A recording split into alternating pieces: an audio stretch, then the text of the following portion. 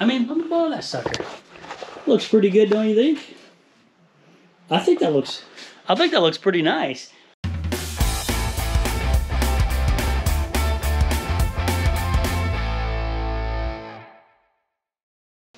Hello once again, and welcome to the channel. My name is Uncle Jake. That man over there is a venerable. Is that the right word? Venerable? Dr. Sure, Burke? let's call me venerable. I'm not even sure what that means, but I think it's good. Today we're installing yet another light that was sent to us. This one's kind of cool. You remember the last video, if you didn't check it out, it was those 4-inch lights from Autosaver88 that we installed that they sent us, and they've given us one more to try out. Oh, look at that. That's cool. Okay, so they actually asked us to do this review, and then I asked them if I could pick the light out. And so I picked the 4 for the Raptor.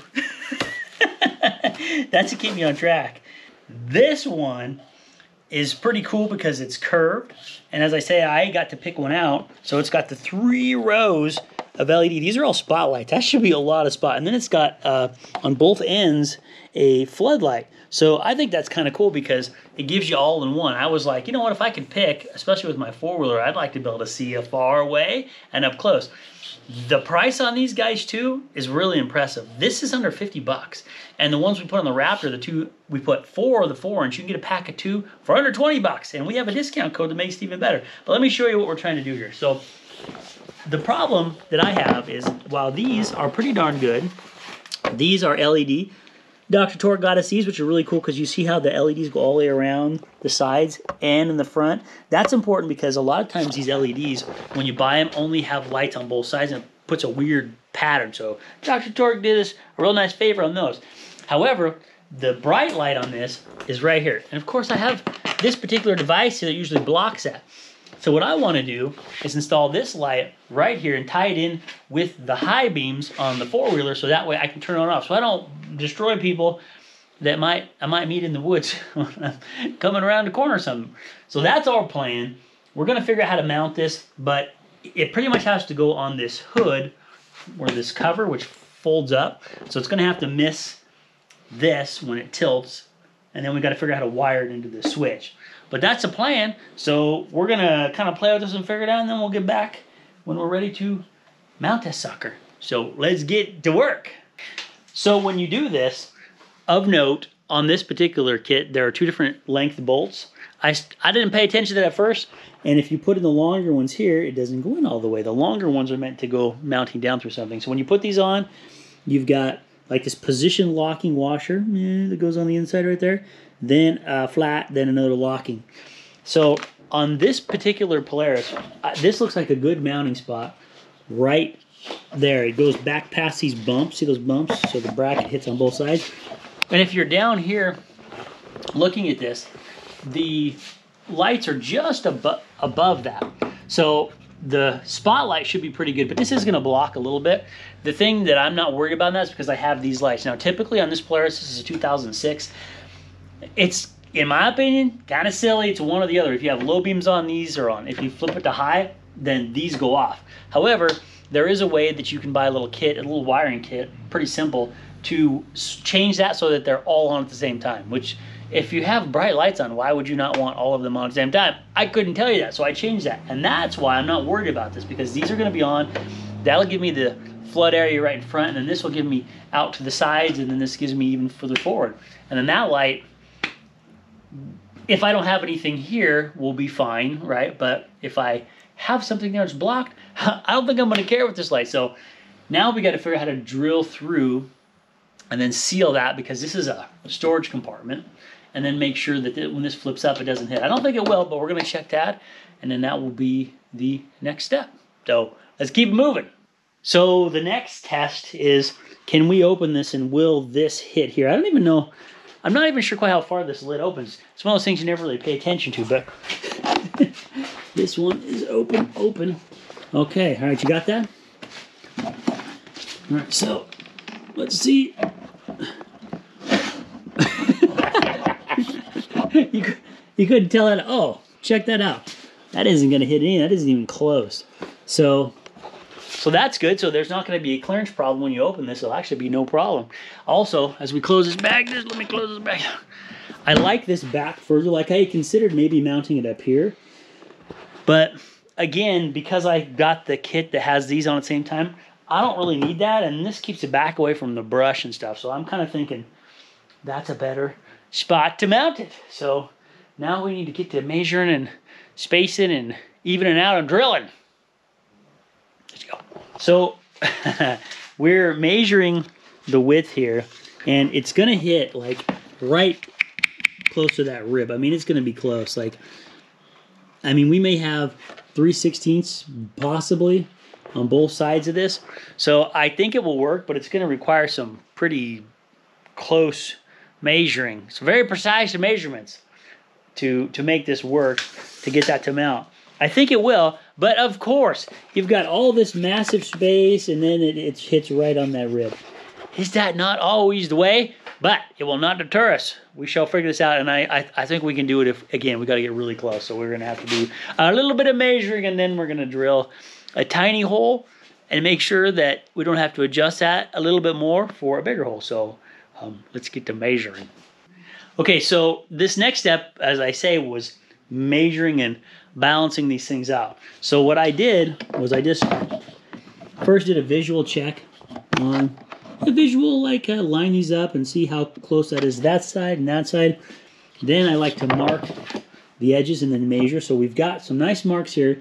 It's probably hard to see that little circle, but we've checked both sides. I've definitely got it even, because remember, we have hardly any room on that inside.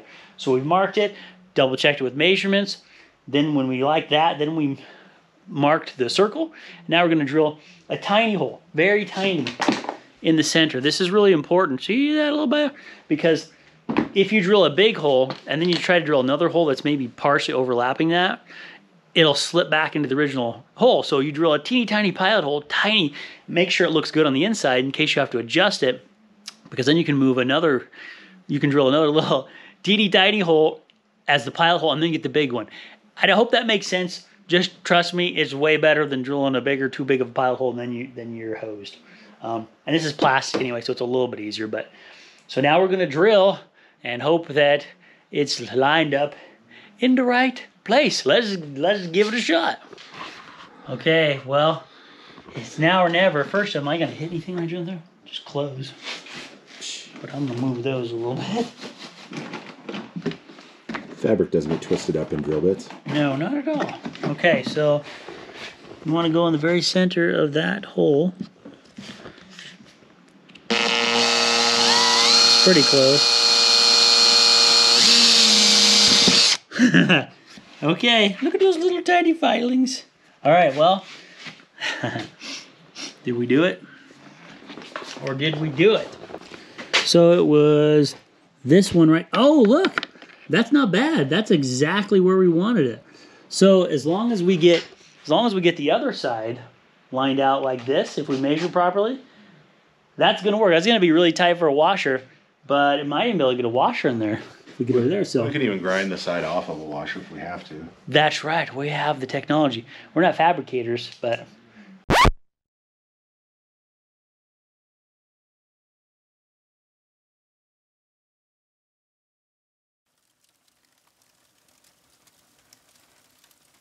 all right, let's drill the next one. Now this is going to be... This one I'm going to drill standing up because there's a raincoat in there that I really don't want to get... Oh, we forgot our marking nail. That's the pin. Oh, and the pin. Where do we put these guys? All right. Oh, you know what? I'm going to start it here. But there's again, a very important raincoat down there. I don't really want to, which I almost continue like, I don't want to drill through, so I'm gonna.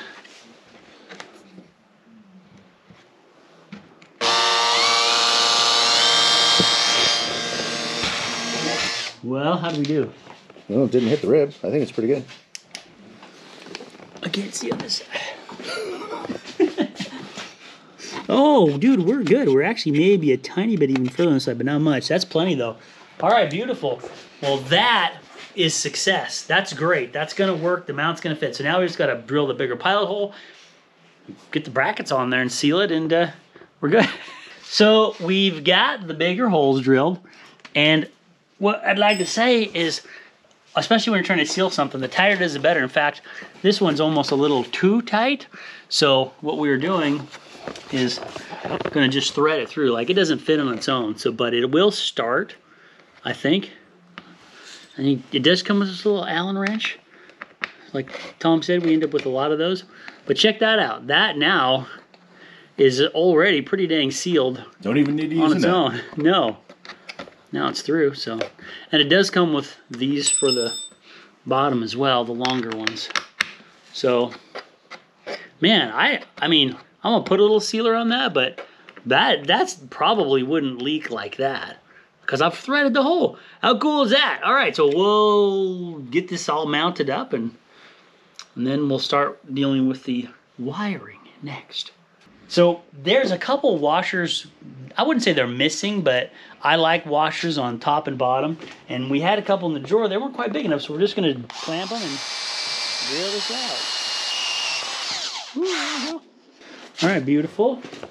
Let's check it, but those are gonna be hot to trot. That's tight. Lefty loosey, that's what we're trying to do. Let's see if we made our own washers. Perfect. Cool. So now we're gonna mount everything down and seal this baby, but I guess we could just do that. So, washer on the top. And then this bracket, this little rubber thing that comes with is kind of cool for vibration. It's got like traction on one side, I guess, and smooth on the other, but since I want to seal this hole, I'm gonna put the smooth side down. And then I guess what we want to do is just put a little bit of the juice on here. So gasket maker is what we're going to use, and I'm just going to put a little bit right around the hole. And with that being threaded already, that should be way tight. That should be very nice and tight. We'll put a little on this side too, just while we're at it.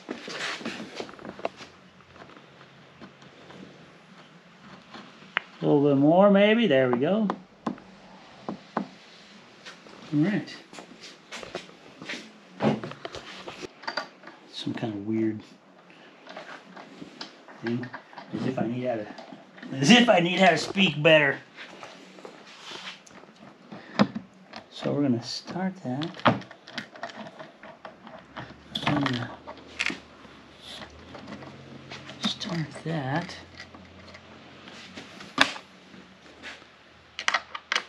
Now the other nut, almost in the way, but not quite, so we're good. Shoot, that's so good, we don't even need anything else. Finished. Done. It actually is funny because it's threaded, so it feels pretty tight. I mean, you know, obviously I'd strip that if I went too tight, but that's awesome. I'm done. We're good. Okay, let's just take a look at this and see how. I mean, let me blow that sucker. Looks pretty good, don't you think? I think that looks pretty nice. It's about the right size for this too. You know what I mean? Like, it's not overkill, and it's curved. So far, Autosaver88, this is looking good. I can't wait to see what the brightness is. We're gonna find that out in the dark. Okay, so now we just gotta mount the bolts on the bottom and then figure out the wiring. Is that not right, Dr. Torque? Sure. Excitement level is through the roof. Wait, he actually made it exciting for us. I missed it. Oh well. You'll have to imagine it. So take a look at this. Where's my pen? My pen light. Oh. Just barely enough. But that's perfect on both sides. We didn't have to break the rib or anything. So we've got this now mounted. And it clears just fine. No problemo. Now we got to figure out how to run this wire, which seems like there's room down here, and get it back through and up into the light housing, yeah, kind of thing, and then wire it in. So far, so good. Let's keep it moving. All right, the next step is to take this light assembly shroud. Housing pod. Housing pod. Lighting pod. Lighting. I think that's actually right, is a lighting pod. Take that apart. We're gonna probably make a run for some wires. You can get this kit with a switch. We were gonna hook this up differently, so we are not going to use a switch, but we're gonna need some wires. So keep that in mind when you're picking these out. But we're gonna open this up, see exactly what we need and how much wiring and where to wrap it before we head to the store. So, but this is really cool because, again, this part went nice and smooth, and I just really like the look. It's pretty sweet. So, okay, let's get this apart. Quick run to Napa to get this really cool 12 gauge wire, which is still probably more than necessary, but it comes in this nice, what do you call that? The insulation? I guess insulation. Really cool. So now we're going to run, I'm going to follow, let me show you, the pattern or the location that the wires for the winch go. There's a nice cutout even in the plastic for that. And then run it through here, and hopefully right up there.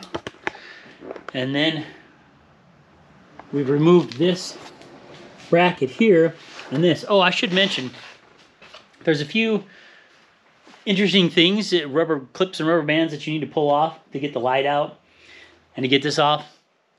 We didn't film it, but if you want to, you can go back and watch a whole video where we installed power steering on this four-wheeler that's not supposed to be possible, but we did it. And so all of this, everything comes apart on this thing if you want to see that, including this. You can just watch the first part to get this off. So let's get the wire running, and then we'll get to the wiring, which is the connecting, I mean. After the wiring. Got it fished down here and then turned to come out that side. And then now we have to see if we can fish this right down that slot, have it come out where we want. Oh, this is hard to do. I'm gonna have to put the camera down for a minute, but I'll show you coming out on the other side. Follow the light. Walk toward the light. Actually, it's working really good. Yes, we have done it. Oh, you came in on the other side of that, of where I thought you were coming in.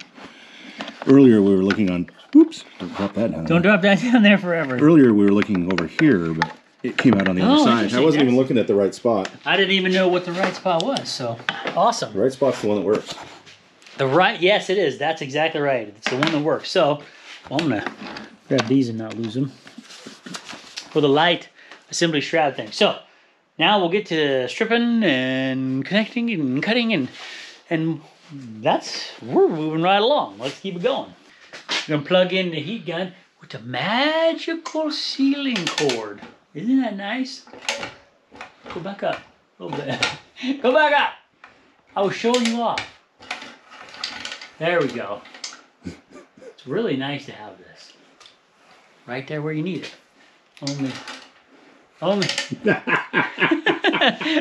stay down. Okay, so we've got those wires meshed together. You just sort of don't twist them. We have found, I should say, if you just leave them straight and just kind of mesh it in, or if you have room to slide this past a wire and then wrap them together and slide it back, that's good. But if you don't, like we do not here, meshing those together is good. You don't want to do them both at the same time?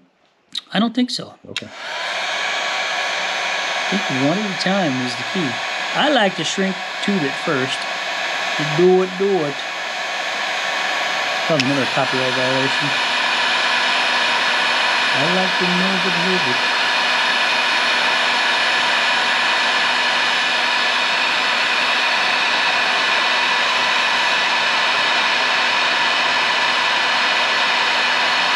And shrink a dink. Is it doing it? Oh, yeah, let's not melt the camera or your fingers.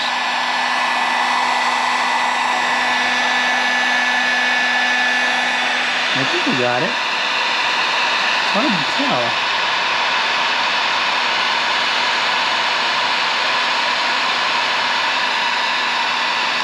Surely we've gotten it by now. Surely. I have a question for you. What's that? Where's the heat shrink that you were supposed to slide down over it? Oh my gosh. The joy of filming. your mistakes that I just talked about seconds before. As you can see, that is not slid over this. Son of a biscuit. Well, this is a great learning opportunity. If you do it wrong, you can heat it up and pull it back off, hopefully. Don't be like Jake. Don't. Well, be like me and learn from your mistakes. Are you going to try to actually heat that and pull it apart? Yep. Okay. Oh.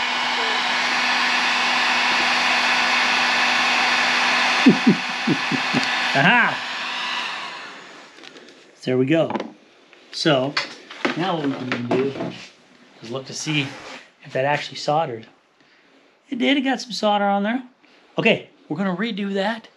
We're gonna pretend that didn't happen, except it was a good thing so that you can see you can't get them back off. Okay, let's do a retake. Good. Now the shrink tubing, and we've got this. Look at that, looky. Done.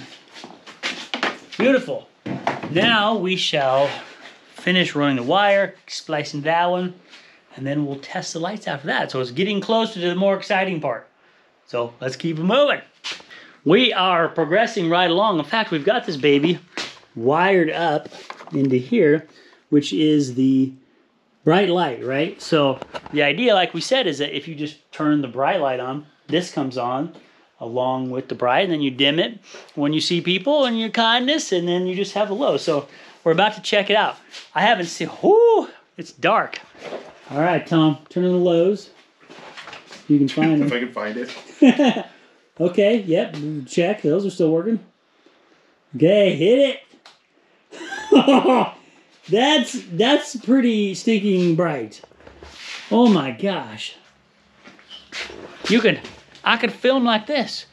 It'd be like a little too much light, but oh my gosh, that's bright. Very, very bright. That's exciting. Look at that, it lights up the whole shop. We don't have, oh wow. So that's the low beams, which I had already turned, those are LED, which are a lot brighter than the other ones. Flick that back on. Whoo boy, that's gonna be awesome. Okay, let's hit the power and we'll finish assembling, but so far so good. You could tell a spooky story. Oh, that's bright, unless you look at the light, then you can't see. Awesome. Sometimes the right tool for the right job makes all the difference. We went down to Harbor Freight. We got these little babies, even though this is not a Harbor Freight video. It helped with the installation of the stuff from Autosaver88. So these lights have this little rubber band again. There's a clip and then there's a rubber band that goes around it. But look how easy that was. I fought that with a screwdriver for a lot longer than that. So get yourself these. These are like, what, $5? $5. I think it was $1.79. $1.79. And it's worth it. And then if you have to do any dental work, ooh, you're good. Okay, we're getting the assembly done. We're going to keep it rolling. Pretty soon we're going to have this baby back together. Sweet. Let's keep going. Well, we've gone and done it. We got the shroud, light, case thing all reassembled. Everything works. We've done some a little bit extra zip tie attachments here to really secure this, because one thing I know for sure is when you're out in the woods, a branch will always find its way somewhere in here. So this is about as tight as we can get it. This has to have some slack, but the nice thing is when you open this like that, see how it pulls up? And then it pulls back down. What was that? That was just a rock. And it stays pretty tight. I mean, again, not that a stick can't find its way in there, but that's almost impossible, I think, to get better than that. And I think it looks pretty darn sharp. Check this out. Pretty dark out, as you can see. That's my low beams. So, you know, that's not bad. And this is a light bar. It's like daylight. And what's cool is you can enjoy the trees on the way out, right? How about that? So, nothing, low lights that come, and those are upgraded, remember. And then that. Let's just drive forward a little bit.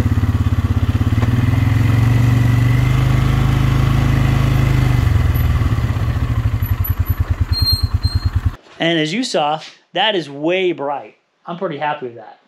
I think that looks good. So, Autosaver88, thank you once again for sending us another product. We like it. We're going to give this a thumbs up. And this is an under $50 light bar.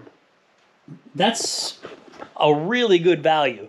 And it's spot and flood. So they've got all kinds of choices. 2-row, 3-row, just one or the other, depending on what you want. And again, we're going to have that discount code down in the I keep wanting to say subscription, but you can subscribe. But in the description is better. So I'm going to call that a success. I'm pretty pleased. I can't wait to get this out in the woods and use it and be able to light up those roads. And since it's attached to the dimmer switch with the, well, not the dimmer switch, but yeah, the dimmer switch, bright, I can just turn it off anytime I want. So that's it. Thanks for hanging out with us for a little while. Have yourself a great rest of the day. Do something nice. You deserve it. Don't they, Tom? They deserve it. Oh. And you know what else you deserve? You deserve to subscribe to get more awesome content like this. And you can thumb up, ask any questions if you want. Thanks so much for hanging us out. We're going to take you out with the patent pending fist bump of friendship. Whoop-ow! So let's keep it moving. Which I like to say a lot apparently on this particular video. Keep it moving. Where's the rubber baby buggy bumper? Yeah. Okay. Why is the camera zooming in? Is it time for my close-up? Is this my good side? They're both good sides. Picture. A picture.